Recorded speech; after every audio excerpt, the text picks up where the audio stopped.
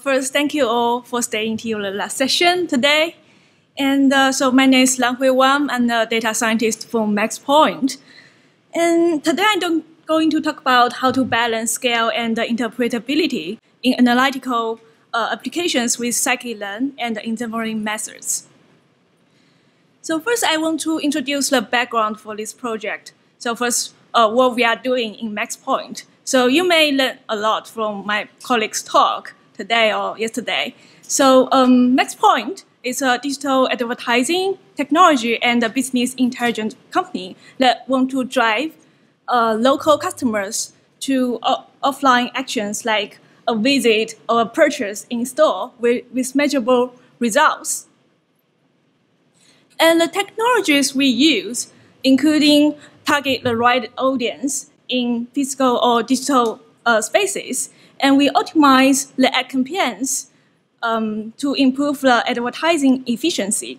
And also, after the campaign ends, and also when the campaign is running, we provide measurements and provide insights to see where the ad campaigns can improve the sales for the products in stores. And also, at the same time, we want to find if there's any other interesting sales drivers for those products. And we work with major brands, retailers, and agencies across the United States. And today, I want to focus on measurement and insights. So this is what my project is doing.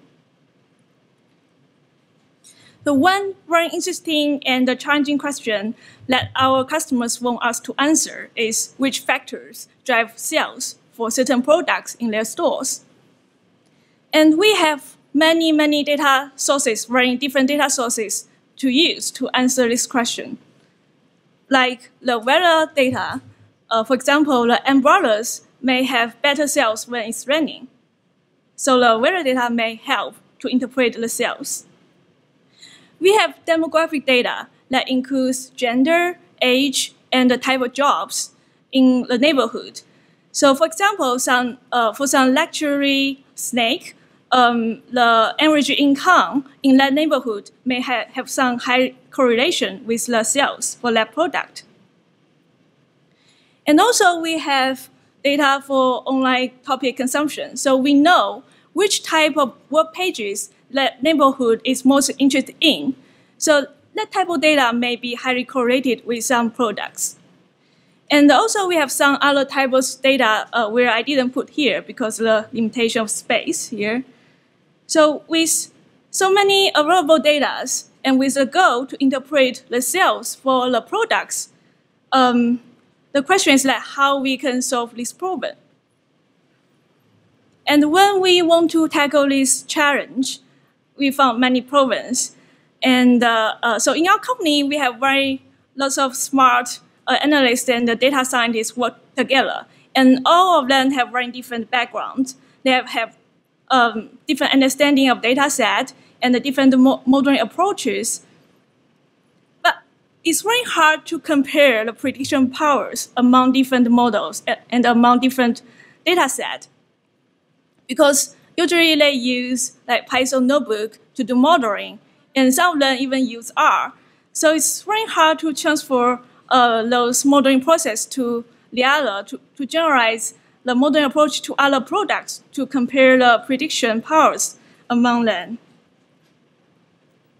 And also, there's some correlation between models. For example, some product may have some correlation with both weather data and the seasonality data. So, and also it's possible that both of them can provide very well prediction. Then how can we choose one but not choose the other one and use that to show to our customer?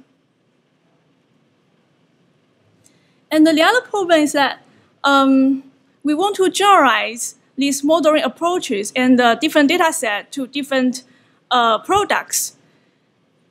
And we don't just want them to be one-time effort. So, so before that, the analyst doing the modeling process using notebooks. So after the notebook is done, they save it somewhere. So if if you are interested in their model in the new data set, you need to email them or chat them online to find their notebook and start to learn from those notebooks. So it's not very convenient to generalize those approaches to for new products.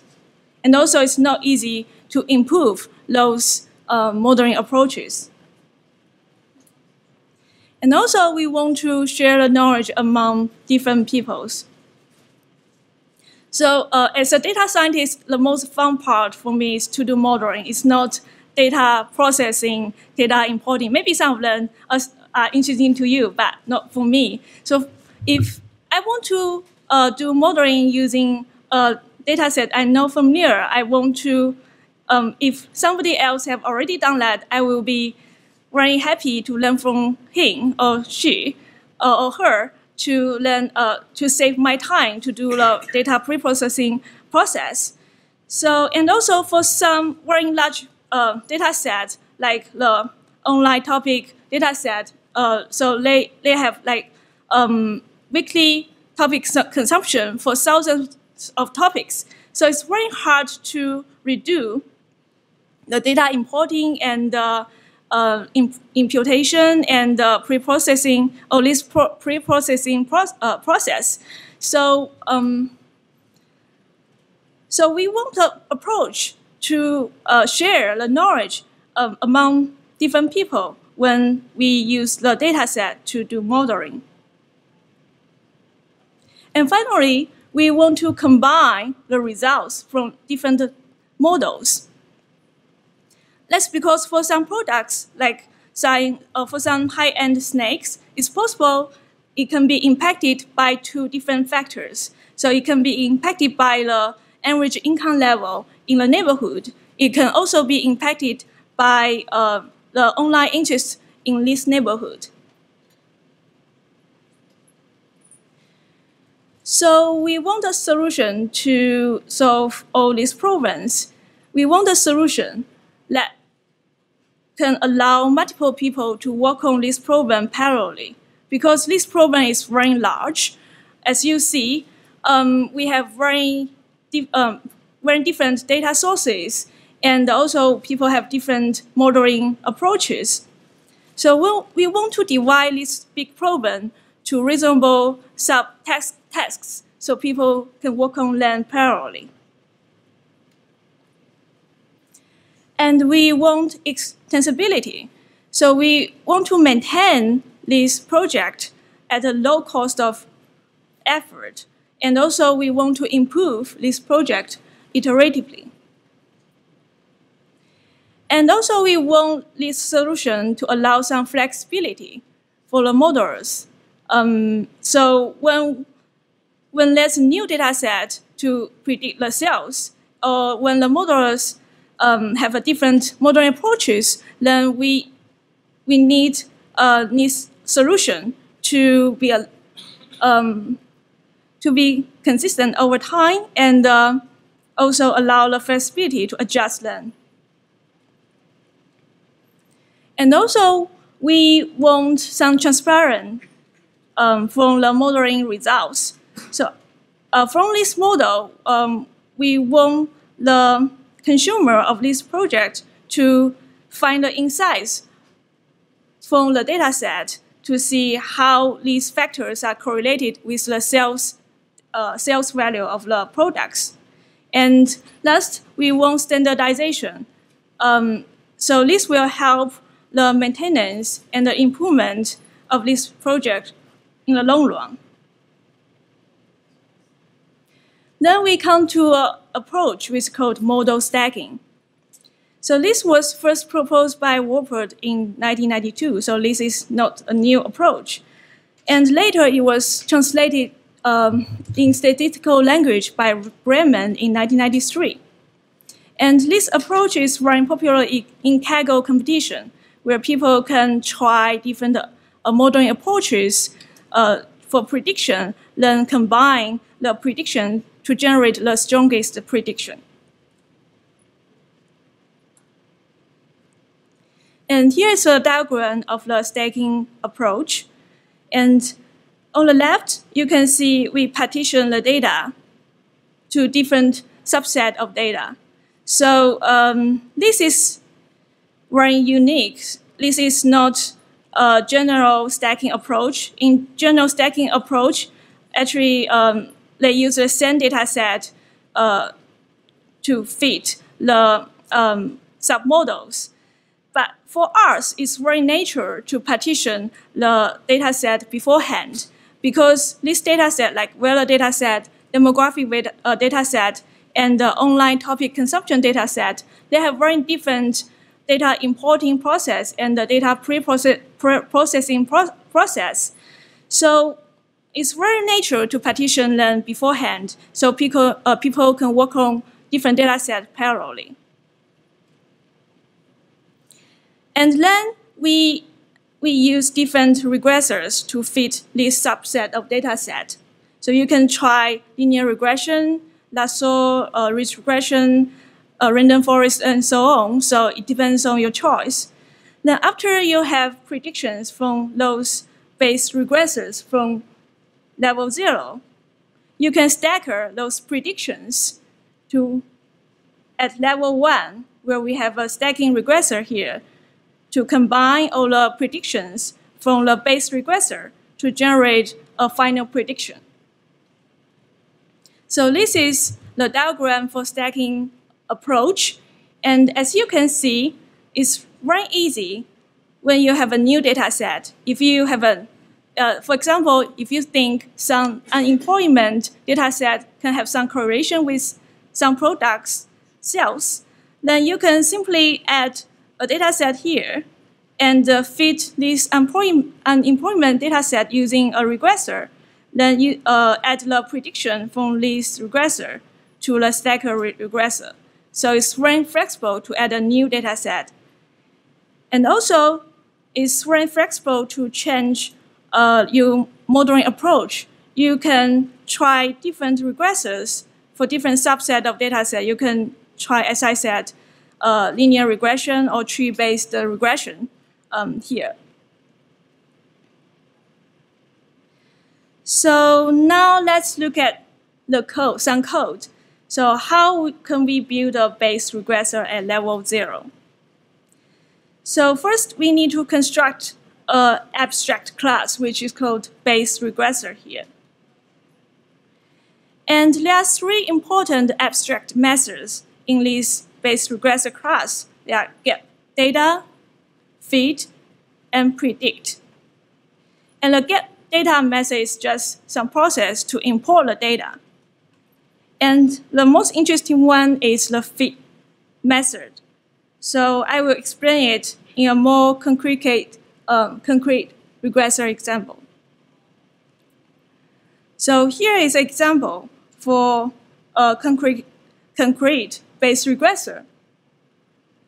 And so for this one, I use the online content consumption data. So this is a data set where we have the number of different type of page views that are consumed by the neighborhood weekly. So this data set is X here in this function, and Y is the sales data for some product in stores.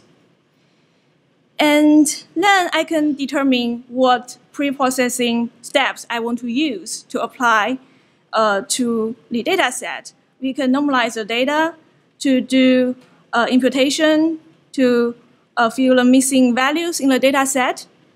And we can do logarithm transformation on the data set. And finally, we can use a lasso regressor to combine, to fit the transformed data set. And finally, we can make a pipeline using all the steps we have determined in order.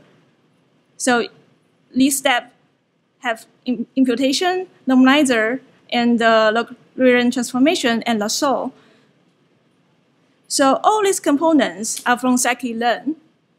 So you don't need to write very detailed code to implement this methodology. And using the pipeline is very easy to feed the data. So if you call pipeline.feed x, y, then it will go through all the steps you have determined beforehand.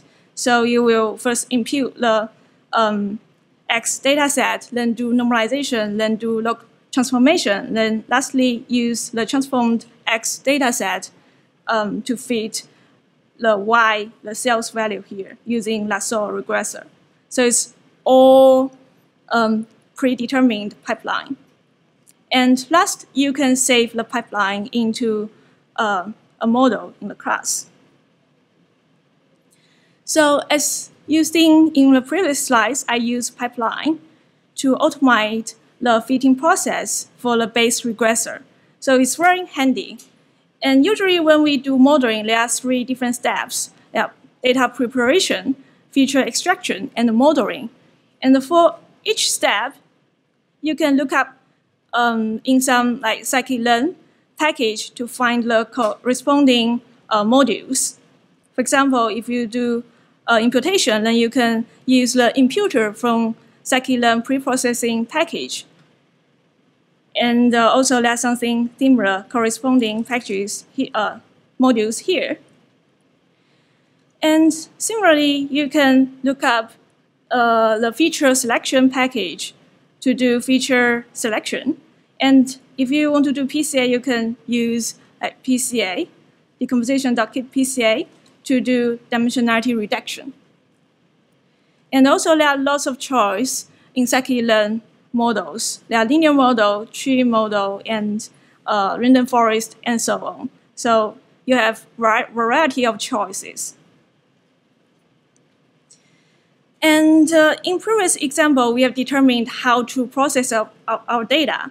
Then you can just simply make a pipeline using all the modules you have chosen in the order you want to process the data. And after you feed your pipeline using your data set, you can easily retrieve the detailed information for the pipeline. You can see the detailed information for each step. And also you can see like what step you have included in the pipeline. And you can also look up the intermediate results after some steps in the pipeline. So this is very convenient. Okay, so we have talked about how to build base regressors. Then the next question is that how can we stacker those base regressors to form a stacker? And here, HZ is a base regressor, and HCN is a stacking regressor. So stacking regressor is a linear combination of base regressors. And the question here is actually how to find the optimal ways to combine the results from the base regressors. So one natural solution is to use least square fit to find the optimal ways, beta here, to combine the base regressors. However, you need to pay attention to 2 things. The first is that actually you cannot use the same data set to feed base regressors and the stacker regressors at the same time because of the overfitting issue. So in Brightman's paper, it suggests us to use leave one out estimate from the base regressor and use that leave one out estimate to do the fitting for stackers. However, it's very time consuming because to estimate leave one out,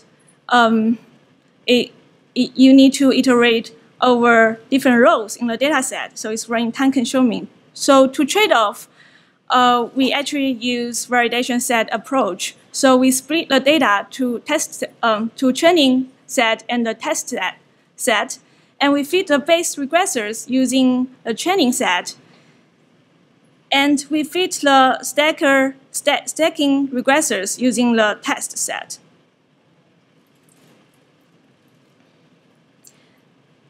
And the other important thing is that you need some restriction on the weight, beta. So beta should be non-negative. The intuition is that if you want to put some base regressor into the stacker, then if the weight is negative, that means this base regressor is not performing well. So there's no reason to put than in the base regressor. To put in the stacking regressor, actually. So you can simply get rid of that base regressor. So that's why we can have a restriction that all the weights should be non-negative. And also, metrically, it can fix the multi-collinearity issue. So because we have many different base regressors, and all of them have the same goal, they want to predict the sales data, the sales value for some product. So they are somehow correlated with each other.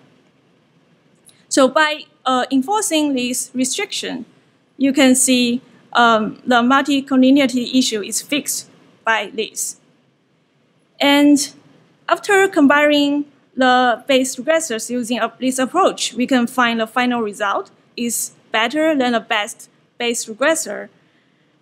And also, for some unknown theoretical, in practice, actually it's better than ridge regression for some unknown reason. It's not theoretical explained. At least I didn't find any paper on that. But in practice, it's better than ridge regression. So ridge regression is another approach to combine the base regressors, and it can fix the multi-collinearity issue. But in terms of accuracy, this approach is better than ridge regression. And after combining the base regressors, then actually we can use likelihood ratio test to rank the importance for each base for the base regressors. And now let's look some code again. And the stacking regressor is a class, and this class takes two inputs, the list of base regressors and the stacking regressors you choose to put in. So you take these two as the main argument to input.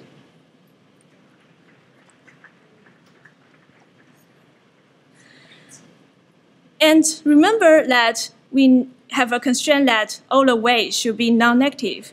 So when we define the stacking regressor, we define a default stacking regressor, which is called combiner here. So it's a lasso regressor with very small alpha value. So that means actually we don't use the L1 regularization penalty at all.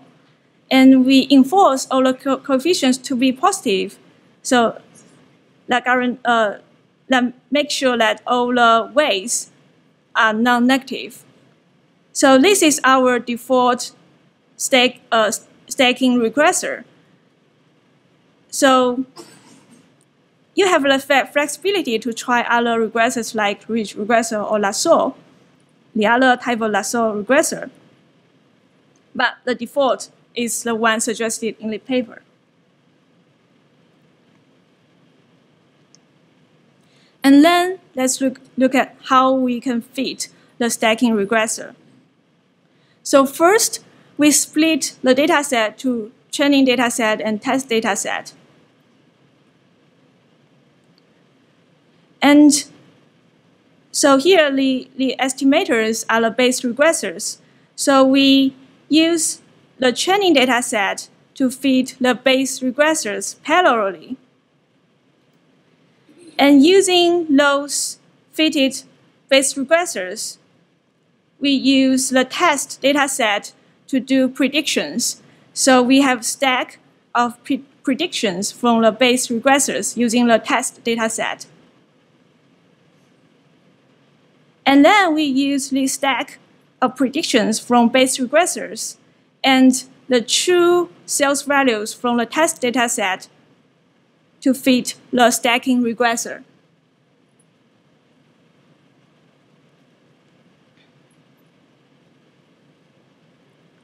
So this is our major process for fitting the stacking regressors. And now let's look at how it applies to our cases. And here we show the results for two different types of products. One is some insect repellent product, and the other is some high-end snake product. And both of them have about 13 weeks of data for about 200 stores. And here we use 4 different Bayes regressors: a demographic model using principal component regression, weather model using linear mixed effect regression, Wickleman's model using random forest regression, and the online content consumption model using lasso regression.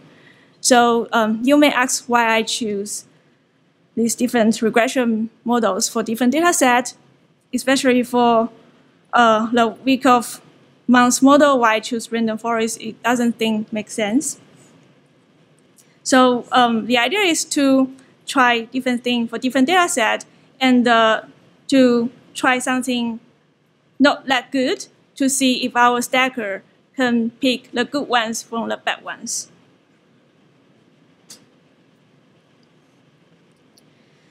And here is the R-square value for the different levels of regressors. So R-square value is the variance explained by the model. So the higher the R-square value, then that means the better the model is. And as you can see that the stacking regressor always have highest R-square value and is higher than the best Bayes regressor, like the weather model here for the insect repellent companion. And also for this one, it's better than the best Bayes regressor, which use the content consumption data here.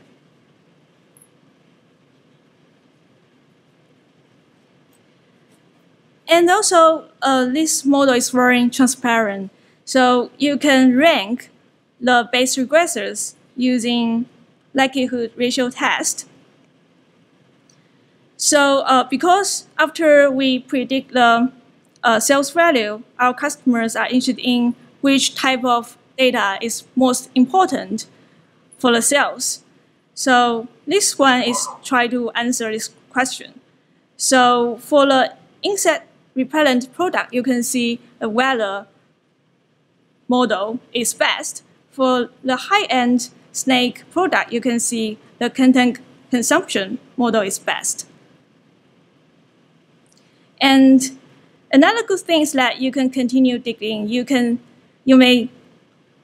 customer may continue ask you what are the most important features in the weather model. So you can continue digging and find the most important features in the weather database, in the weather subdata. So here you can see the temperature, humidity, wind are the top 3 important features for the weather model for the insect repellent data. And similarly, you can find the beauty and health topic is most important topic in the online content consumption data for the snake product. And also, you can visualize the results by plot a scatter plot using the top important features from the data set. So here is a scatter plot of the top 3 important features from the weather data set versus the weekly sales data set. And this is for the insect repellent companion. So as you can see, when it's hot and humid and there's no much wind, the insect repellent have better sales. So that makes sense. And so this is what I have done for the stacking approach. So let's go to the conclusion. And to conclude, I introduced how to build stack regression. And there are 2 key components. One is the Bayes regressors, and the other is the stacking regressor. And first, we split the data set to training data set and the test data set. And we fit the base regressor using the training data set because we want to avoid the overfitting issue. And the advantage for the base regressor is that you can work on this parallelly. So many people can work on this project. And also it's very easy to add a new data set and try different model approach on that data set. And we standardize the implementation using sklearn pipeline package. So it's very handy. And the results from the base regressor is very transparent, so you can see what are the important features in the base regressor. To fit the stacking regressor, we use the test data set, and we use least square fit to find the optimal non-negative ways to combine the base regressors. And the result from the stacking regressor is always better than the best base regressor. And also we can find the important base regressors using likelihood ratio test. So actually this is a test to measure the impact of adding a base regressor into a stacker. And then we show 2 case studies to demonstrate that this works for different data sets. And I want to thank my colleagues Josh, Patrick, Alex, Kyle, because they contribute a lot for this project. And it's time for questions. Thank you.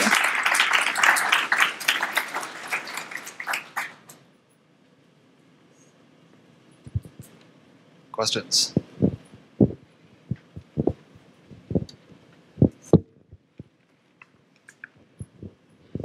Thank you. I have one question. When you choose a model, for example, weather model, you choose the random forest. Did you ever try other model for the weather later? You get the same results?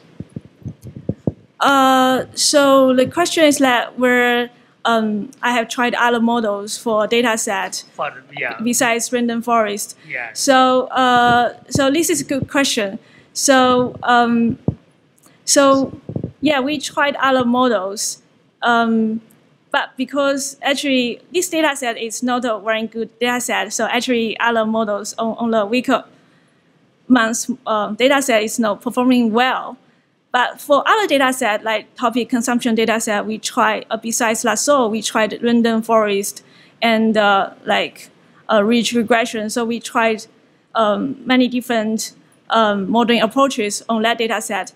So the advantage of this approach is that you can try as many modeling approaches as you know on one data set and pick the best one for that data set and save that. And you can use that for other products. So does that answer your question?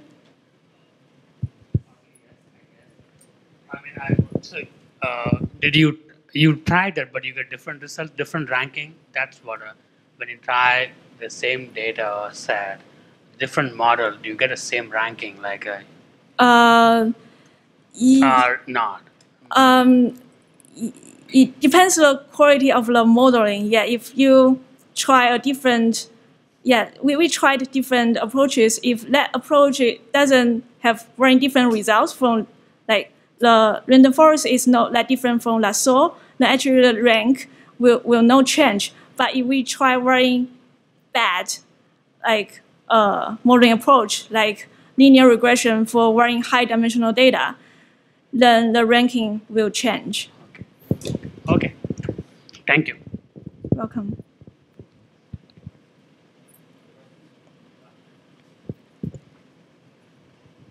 Do you have any plot or the comparison how the stacking regressor perform well compared to single regressor?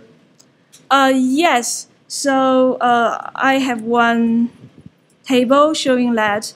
So it's least square for different level regressor. So the bottom row is for the stacking regressor. But in that case, you didn't combine for the single regressor. You didn't combine all training sets. You just separate the training sets and get the result.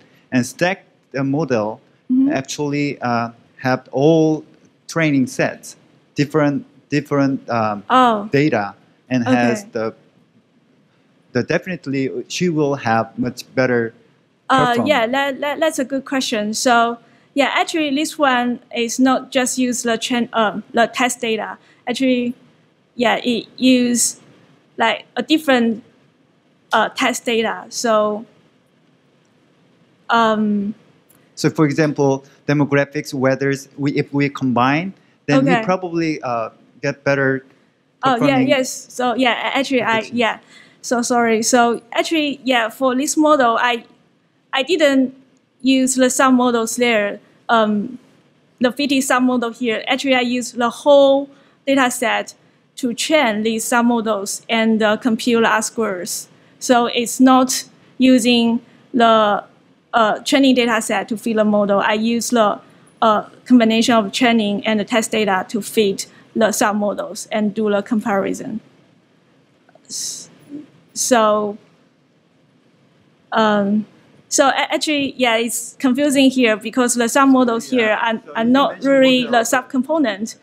They are using different data set to fit because, as you said, it's unfair to compare them if they are using different data set to fit because the stacking model have more data set for training. So for here, actually, for the sum models, I use the whole data set to feed it again to compute the R-squares. I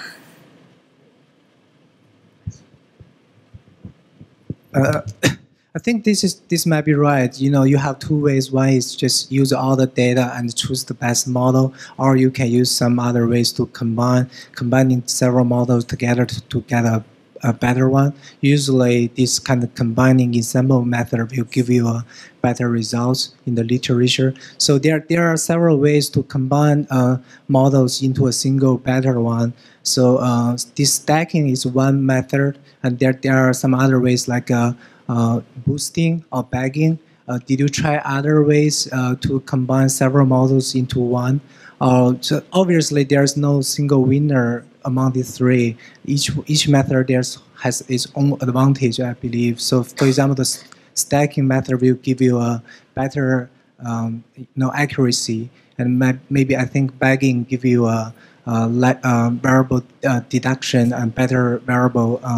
So did you try other ensembling method? Yes, and for some cases like boosting and bagging have better results, but here we also want the result to be transparent.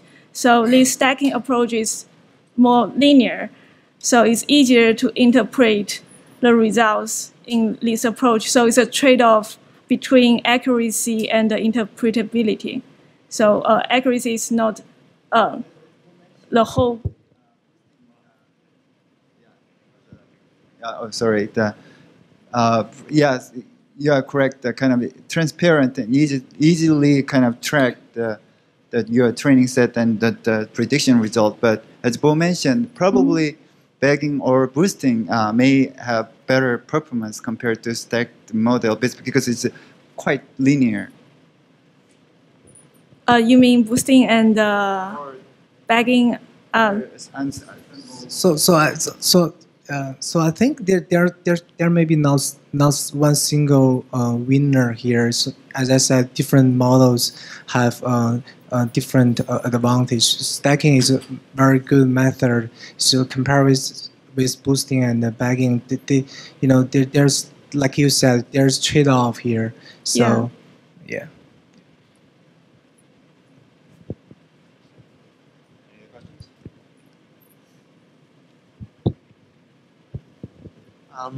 So I was curious if you were to, so for insect repellent, weather is obviously guiding a lot of your prediction here. Would it make sense to have two base regressors for weather, one with, like a random forest and one with the other thing, or would that start overfitting and screw up your results? Yeah, that's a good question. So, yeah, you can do that, but it brings the difficulty in interpreting the data if like both of them like contribute a bit in the stacking. Then it's hard to like compute the importance from the two base regressors together. So yeah, it can improve the accuracy, but in terms of interpretability, it's hard to integrate using two different models at the same time. And with that, we have to cut it. Let's thank Lanhui. And any further questions, we'll take it to the hall.